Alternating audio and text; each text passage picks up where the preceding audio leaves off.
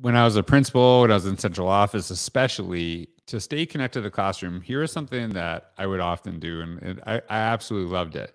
I would actually call up a school, a principal, and say, "Hey, I would love to just kind of be in a classroom with one of your teachers to just kind of experience what's happening there." And I want to I got to do some email, got to do some stuff. So I want to be there for 3 hours. Is there anybody in your school that would be welcome to having me in their classroom? And they said, no problem. So I would actually show up at that school and I would just kind of say hi to the teacher and I would go in and just kind of be in the space. They'd have like a table set up for me.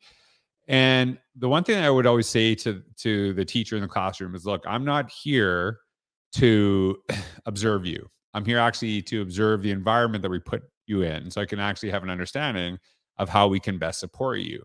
And I remember actually one time a teacher was in this room trying to get Wi-Fi. And we didn't do a very good job at the district level ensuring that Wi-Fi was ready to go, that it was just quick and easy for staff and students to get on. I remember that teacher standing on a table and holding up an iPad, trying to like catch a signal. And I just will never forget that. And I don't even know if that works. Does it work? Maybe. I don't know. And I remember actually sitting in that room during that time, calling the IT department saying, look, this Wi-Fi does not work in this classroom. And we need to get this going because this teacher is doing everything they can to make stuff work. We got to make it easy because some teachers will jump through these hoops. Others will say, I'm not even bothering the next time. And then we won't even have access to it. They won't even utilize it. We won't see the value and the importance of it. We have to make it easy for everyone. And I remember the teachers looking at me and saying, thank you. Right. And thanking me for that. And the reason I share this story with you is because we have this idea that, central office works somewhere, when we're like consultants and stuff like that, we're disconnected from the classroom. And that can be true if you choose to disconnect yourself. Whereas when we find opportunities to really connect in the spaces where, let's be honest, we make a lot of decisions at the central office level, at the admin level, we need to be in those spaces to see what are the effects of the decisions that we make on others, right? And kind of seeing that. And it will tell you a lot about what some of your decisions are and how you can best support. Like I said, it's not about observing the teacher, it's about observing the environment. It's a very different distinction. And I bring this all up because I had this really wonderful talk with Lisa Smiley and Shana Montgomery on this podcast. Now, I've known these two for a long time. They do some really incredible work, and they're always focused on really connecting with the people that they serve and finding ways to really kind of bring out the best and really kind of connect with students. So we talked about this, in the podcast. We talked about a lot of other things too. They're just two wonderful people, and they're really close and connected, and they got some really great ideas. And I'm really glad that you're here to listen to our conversation. I just had a blast. So thanks for being here today, and welcome back to another episode of the Innovators Mindset Podcast.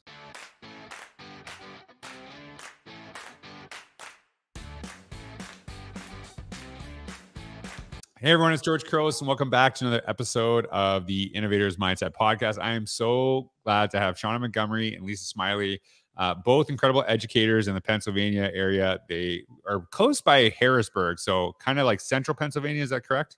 Right? Mm-hmm. South Central. So, yeah, and so, well, very South Central. I don't want anyone mixing up with the North Central staff. Well, right. That's we different. That's like a totally different. That's other parts. There's of the mountains state. in between. We gotta keep. Right. Okay, it's good to know. All right, I'm learning a little about Pennsylvania right now. So actually, I know a ton of educators from Pennsylvania because I was actually at Pete and C. Give a little shout out, Pete and C. Years ago, one of my favorite events I've ever had the opportunity to speak at, and I've actually still connect with them. They'll send me messages every now and then, the conference organizers. So they always made me feel not only welcome before I came, but after, which is always appreciated. But I know Lisa and Shana from working to them. They were in one of my cohorts, and really blessed to know both of you because you always push my thinking. You're very supportive of my work, and I hope I've been the same for you in return. But Lisa and Shana, I'll start with Shana. Shana, if you can just, and do the same, Lisa, after her, just tell us a little bit about who you are, what you do today, and how you got there. So Shana Montgomery, and I work for the Capital Area Intermediate Unit, which is an educational service agency in Pennsylvania. Our whole I use, and my role right now is I'm working with a state agency as a contractor to get up a new program up and running for 16 to 18-year-old students who are out. It's a residential program in conjunction with National Bureau that runs similar programs across the country. It's called Keystone State Challenge Academy, and so I'm kind of the lead educator slash soon-to-be principal when we have our first class coming in, and we just right now my role is just to get the academic portion of that. So tell me what the transition when you become a principal, like what is that? How does that look right now? Like, are you designing stuff right now? Like, how's that working?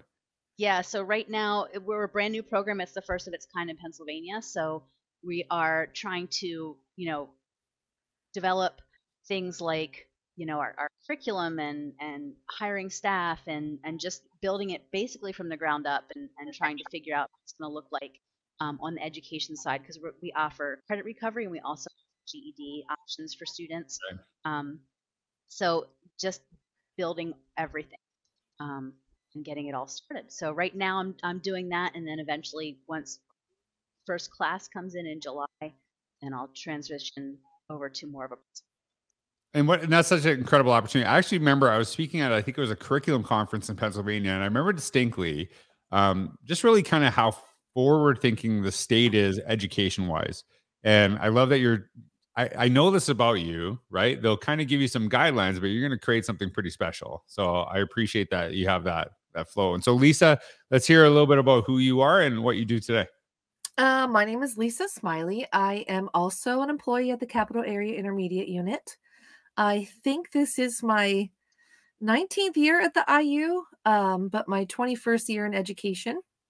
At my time at the IU, I've been an autism support teacher. I've been an educational consultant where I traveled to different schools and supported kids who were either in inclusive settings or pull out classrooms and help their teachers just understand autism and the best ways to support them. And then about 4 years ago, I took a job to be Shana Montgomery's partner in inclusive practices. So now we're more in charge of designing and delivering professional development for teachers in our region. So right. And so what like in the last, I know like basically everyone's kind of sick of COVID, right? Like it's over. I can't go to this. Got it. Yeah, it depends on where you live, right? So so when you're looking at the last year, a couple of years of professional development, what are some of the kind of unique things that you both did to like kind of offer professional learning? And like this is true, or maybe I'm off, right? Like it's hard to really push yourselves to grow when you are pushed to grow, whether you like it or not, and you're just trying to get through the day, right? And like you're just exhausted and overwhelmed. And it's like, oh, but you need to like also do this thing and this thing. Like, and maybe I'm wrong there. Maybe it's different there. But like, I think some people are just, a success is just getting through the day, right? So like, how did professional learning look over the last couple of years? I think we definitely saw that yeah. We're like, hey, we have this session, and people are like, yeah, no, we're no. gonna pass. Right. Like we're ready to just be done and go home and crawl under the covers. Not all the time. I think one thing that really changed for us was we had been really diving into universal design for learning probably Lisa, 2 years before the pandemic really hit. Yeah. So we were really invested in UDL, right. And that was a game changer for us, I think, during the pandemic, because we kind of already had some momentum about ways that we could do things differently that supported people in a variety of different situations. And having to go from a lot of in-person learning to remote, as far as even PD, was difficult. We maybe didn't have the same exact experience as teachers who had to do it in classrooms, but it was similar in that, we were used to going to districts and doing in-person, professional development sessions, and now we were doing it online too. So I would say that one thing that was really super helpful for us was just having a little bit of background in universal design for learning, and then really using that to make our PD offerings much more accessible, engaging, even though. And so I got to ask this question, and maybe Lisa, you want to ask or answer this. when you look at, so I'm assuming you're basically back to like in person the majority of time for PD now. Like, okay, I guess not all the time, right? Okay.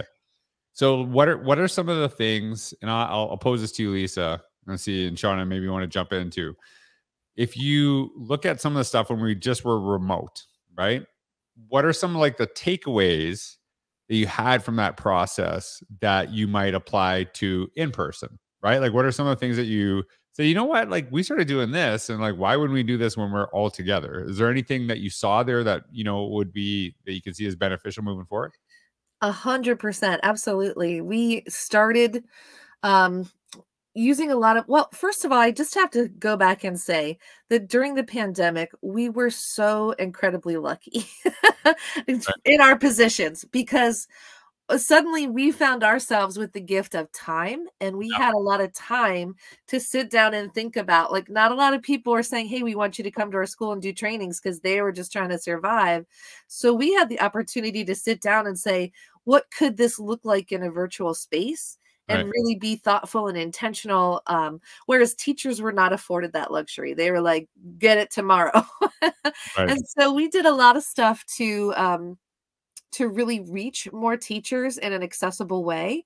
But one thing that we started doing during our trainings that we're trying to continue now, but it's almost harder in person, is offering breakout opportunities for people to explore on their own or find different resources. And it's a little bit harder when people are used to standing up and hearing a speaker for 3 hours or whatever. And now we're saying, okay, if you want to learn about this, you go over here, and we're going to try to keep it down over there. So trying to like break things up a little bit has been a little bit of a challenge, but people have really responded that they really like it that way. They really appreciate that we factor in learner variability when in ways that we didn't before the pandemic, maybe. I don't know if you want to add anything, Shauna. I think the one thing that came to my mind that, you know, I see us carrying over from online or virtual learning, and that I hope we don't ever lose, is just the way that we started out sessions. So, you know, you always have that kind of weird off speaker. Okay, everyone's here. Like, let's have a little time to chat. And it's sometimes it's okay, and sometimes it's like, you know, people kind of roll their eyes.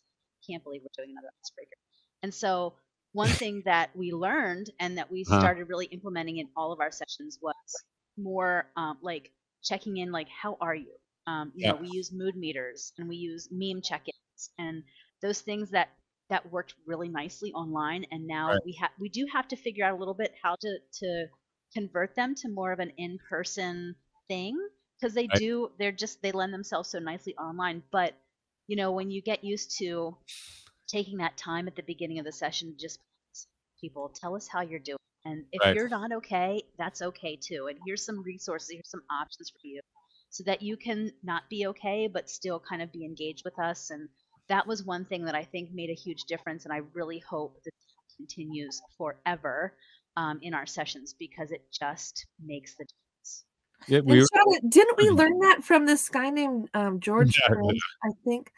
No, like that was it. Hey, I was actually going to just say, you know, one of the things that when I was thinking about what you just said about doing that in person, so I had to like I've always done that in person, and then I had to figure out how to do this virtually, and like how I did in person.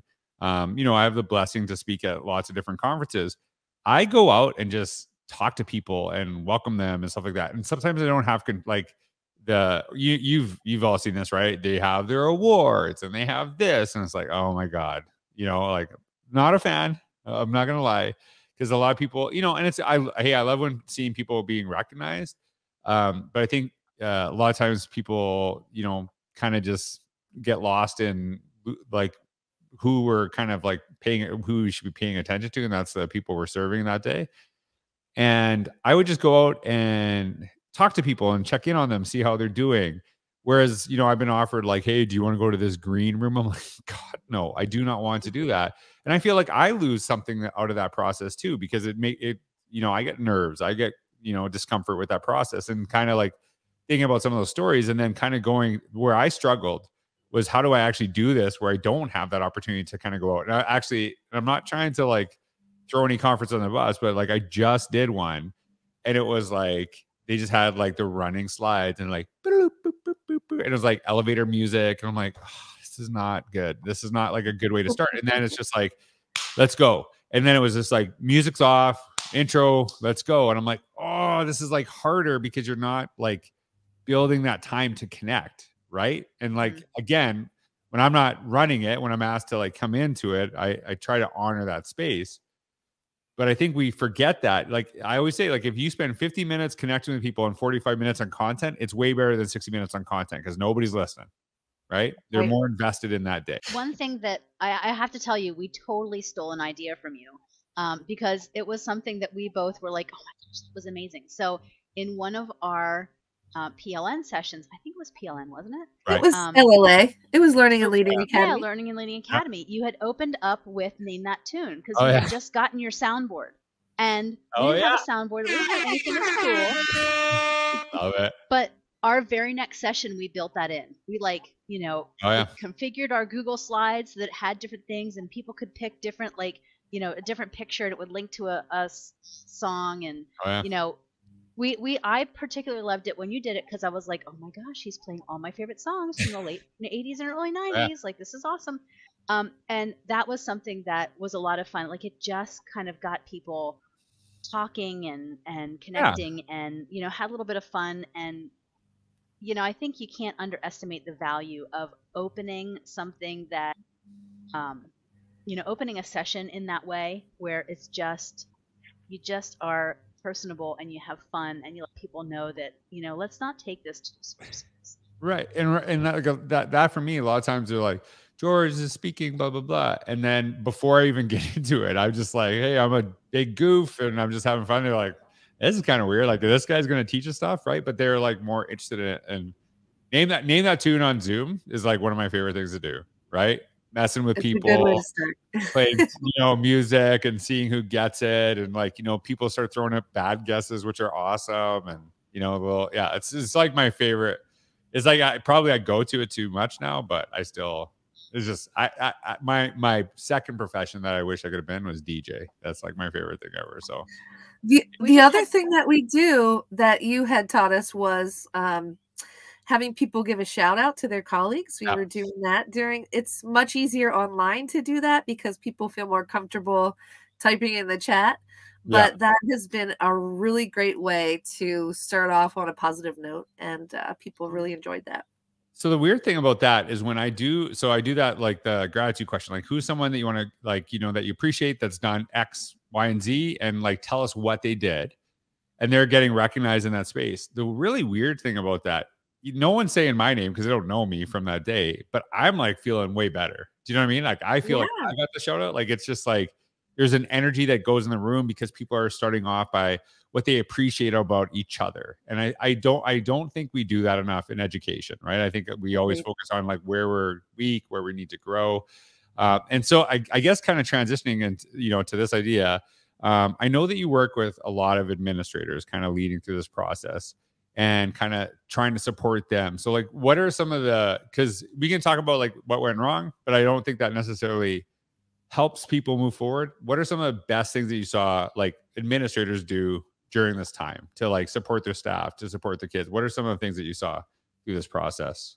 We have been working with the district all year long, and it has been a bumpy road because this has been a very difficult year. And they're trying to make big changes and trying to do a lot of things at once. And anyway, I think the best thing that the supervisor or the principals have done is put a pause on a bunch of stuff and say, can we just hold on a second? Can we slow down, bump it back to every other week, smaller bits? And that's been very helpful for the staff, and I think helpful for us too. So I think that would be my example. And I love that. Shana, what do you got? I was thinking of another school that we were working with that had done a grant last year, and so spent a whole year really invested in having their some key stakeholders within the district learning about universals. they're learning. And then what they did this year was they said, okay, now we want to scale this, but we want to be really intentional and I think reasonable about it. So they set up like monthly times with us that they could have some of their curriculum designers come in and share what they're doing and share some sample lessons and just receive feedback. And we would say, hey, you know, here's some things to think about with universal design. But it was very manageable as far as the time. Like it wasn't, hey, we're going to come in and give you all this information for a full day. It was really more conversational, and that happened after they had people really doing a lot of different things. So last year some people did a book study, some people came to sessions that were provided by our state, and, you know, some people worked with us and we did some sessions. So it was very individualized based on what they could manage last year, and then this year they kind of scaled it a little bit and they didn't bite off more than they could chew. And so I haven't heard yet if they're planning on scaling further next year, but I thought that was really big to say. We realized that the last year and especially this year have been incredibly difficult. Let's not do too much. Yeah, and this is like when you talk about the scaling process, right? I think, and we kind of talked about this in you know the cohorts that we were working in together. A lot of times there's a person who's like the curriculum specialist and blah blah blah, right? And they almost create it where there's a dependence upon that person having knowledge and sharing that out, as opposed to that person spreading that knowledge, really empowering people that will never necessarily have that role.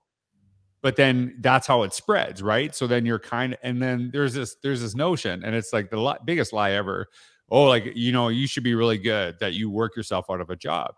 If you're that good that you've built such capacity, people will continue to find other jobs for you. They'll never like, oh, you know what? You're like so successful at this, but too successful. Now you're going to lose your job. They'll move you somewhere else, right? And so like that building capacity is one thing. There's one thing that was a really kind of striking statement to me. And I've said it, I think I've said it before, but it is a little, kind of gets people mad, and that's okay. But I want people to think about it. People like say, it's not COVID that did this stuff. It was our response, right? So like some districts are doing really well. Some districts are like teachers can't handle stuff. They're like overwhelmed. They're just, you know, bombarded with things. And it wasn't like COVID came and said, hey, I'm COVID and here's what you do. It was the response, right? It's how we interact with that. Like if you're seeing your people are overwhelmed, you don't give them more stuff, right? You support them through that process. And, you know, you really, I think part of the work that, you know, you two do very well is you really individualize that. You see like, hey, this person right now is like having a tough time. We just got to be there for whatever support they need. And this person, you know, maybe needs craving some mentorship. Maybe is craving some of this stuff. And that's where they're at this time for, you know, like professional stuff, personal stuff, right? Like I always think about how George that has a family, has kids, and George who, you know, was like 100% all about his job, totally different, are two different people. And it's not because I didn't have kids. It's just my mentality. It was just like how I thought at the time. Right. And I think we go through different phases. Whereas, you know, there's a time where I was single, had no kids, and also did not really care about my job that much either. Right. Because there's other aspects of my life going on. So I think it's just kind of recognizing that the personal does seep into the professional and honoring some of that stuff too. Here's a question that I'm really curious about your thinking. So you both kind of, is this like, would you say this is like a not like a typical, but kind of like people would categorize your work as like a central office job? I know you don't work with a particular school district, but you work at like a district level. Is that fair to say? Like kind of? No, it's more, so our IU has 24 districts in our footprint. So we work with the district. So it's not. So it's like it's like a district of districts. Yes. Is that fair? Okay, so here's my question for you. We're the intermediate between the state and the local schools, so we're kind of like the go-between. Oh, that's good. So if they got fights, you're in between them. Break them right up. Yeah. Okay, so here's I'm curious, how in your roles do you stay connected to students in those roles? How do you stay connected? Now I know, Shana, your role has changed a little bit and you're working more directly maybe with students as they're kind of going that process, but maybe in the past, like how do you because there is sometimes a disconnect, right? Like I remember Stephanie Smith, she's from Illinois. She was on here and she felt like that some of the things that she was saying, like her viewpoint was really, she worked in admin and then went back to teaching, and she's like, oh, some of the stuff I said in admin didn't really work for students, right? So how do you keep that connection to students in those roles? I think it's a challenge. I mean, I think that we, as consultants, we had the good fortune that we could also be coaches too. So we were Yeah. kind of always walking that line. So, we would do a lot of professional development, but then we would also work with individual teachers. And so that was, when I was in my previous role as a consultant, that was kind of like my bread and butter as far as keeping connected with students. Right. Going in and working with individual teachers and getting back in classrooms. And I part of it. And honestly, that's part of my motivation for taking this position, is because I felt like I was getting further from students, and of all the things that I was learning, that I was, this stuff could so benefit students. I want to do that work. I want to be in that space where I can really more directly affect student learning. So it is a challenge, but I think there's ways to do it. Coaching, when I was a consultant, coaching was. Lisa? Yeah, I would say that for at this point in my life, my kids really keep me grounded, because I have a 3rd grader and a 5th grader. So they kind of really keep me grounded in expectations that are realistic for kids. But I also feel like Shana, like it is a big challenge. It's something that I have, spent a lot of years as a consultant now. And I do much less coaching now than I did in this last 4 years than I have done. But any opportunity that I can have to get back in and coach and model for people has been really helpful. And so I'm working next year on a project to bring literacy to kids with complex needs. And so I've written a proposal, and my supervisor has supported me being able to go to classrooms, regularly to support reading instruction using a specific curriculum to teach kids with complex needs. So it's actually when I was just listening to you, one of the things that you just kind of talked about, and I think it's kind of part of your roles too, and I think is and correct me if I'm wrong on this, but you don't call it this, and we should. They're like most major organizations outside of education have R&D, research and development, right? And so they're going out and they're researching new practices. They're going through that, and they're not actually like, because I think we kind of, for lack of a better term, outsource that to the colleges, right? We don't necessarily have that connected to the schools, where that's where it actually, I think, has the biggest bang for the buck, because you can create that program and implement it right away. It's not like, and kind of see how that process goes. And it's like, a lot of times people are like a little bit nervous about, doing something that doesn't have years and years of research about it, except for the kids who benefit from it right now. Like, we're not doing stuff that we think is like harmful to kids, obviously, right? We're kind of connecting in that way. So I kind of like that, because I was listening to you, I'm like, oh, that's like, sounds like R&D. And I think Alberta, that's a great way. Yeah, that's a great way to describe our jobs. Yeah, like in Alberta, where I live, the province of Alberta, we actually had something like that years ago, and it like accelerated the we got money, and then it got, of course, we didn't talk about it enough, and then it was like an easy cut. And I think it's kind of hampered us a little bit that we don't have that constant research and looking at new methods and like, how do we best serve kids right now? Here's a question I'm asking people, because so we are recording this on April 12th, and so we're coming up, by the time people are watching this, they might be on their break. And we know, like, break, I use that term loosely. They could be in their summer months. So instead of asking you like what you're going to learn, what are you going to do with that? Like, what are you going to do to better yourselves as an educator? Like, what are you going to do just to like chill and relax? I know that your jobs are probably 12-month with vacations, stuff like that, as opposed to you get the typical summer months. Well, okay. So like, it's kind of all over the place. So what are you going to do during that time to just kind of like replenish yourself? Because I think a lot of times we focus on all the learning, but like, what about for yourselves? Well, Shauna doesn't have that chance this year. Sorry, Shauna. Awesome. Do you want to talk about that? I gave up my summers. Did No, you? as a consultant, we worked a typical teacher contracts. Right. You know, the summer's off. I mean, we as a consultant, you still work some days over the Yeah. summer, more than a teacher typically would. Right. But in this position, it's a year-round position. Right. You know, I still cry a little bit about that and thinking about the I won't have my summers. But Right. I think really for me, it's just making the most of the time that I am home with my family. So, you know, we have a couple of vacations planned, like just mini vacations, kind of long weekend this Yep. summer. And, you know, just finding things that we really enjoy all together. So we, you know, go and stay in the mountains for a couple weekends, and we're going to go. Lisa, how about you? We are going to Canada, actually. Just got our passports. What? We're going to Maine for some time, and then we're taking a ferry from Maine to Nova Scotia. Oh, and that's a beautiful area. Driving up to Prince Edward Island and spending some time there. So I'm very much looking forward to that. Shout out to Canada. Yeah. Really beautiful. Yeah, we just booked our ferry. I love that. So I was thinking about this, right? This is like, you know how like teachers kind of get this like, oh, well, you got paid that for like 10 months or blah, blah, blah. Right.